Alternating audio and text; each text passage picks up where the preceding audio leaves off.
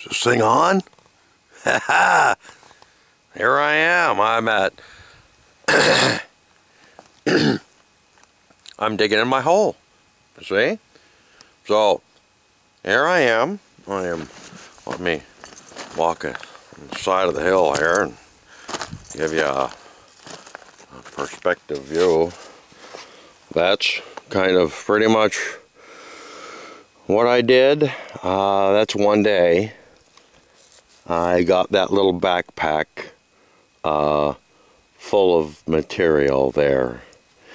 This is residuals from up here where somebody else dug, and there's probably, you can see up there, I kind of dug a pilot hole right there, kind of a reminder that there may be a vein, that they were chasing one there, and it may roll up and pop up there.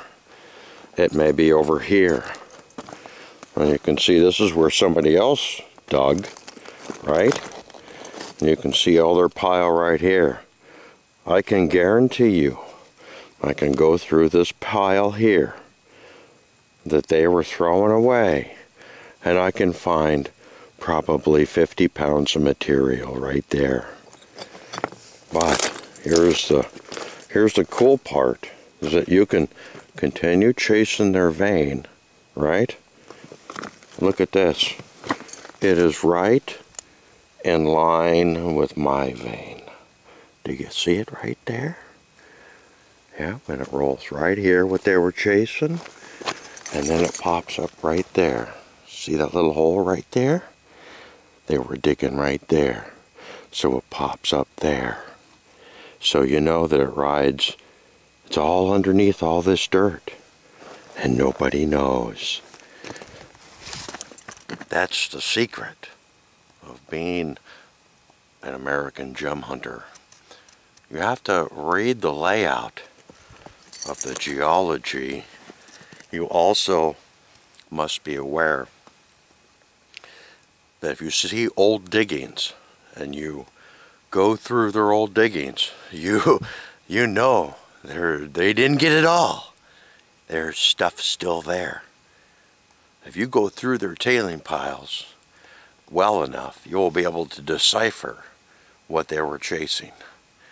And here you can see what they were chasing from paying attention to, I guess, my YouTube channel or my Facebook or whatever. You know what I'm finding.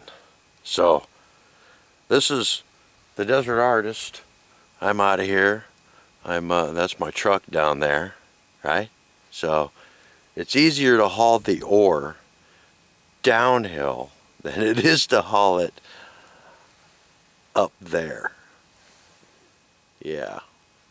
Especially when the bag is 60 or 70 pounds. So there you go. This is Desert Artist. I'm out of here. You guys all have a great day. Be safe. Peace out.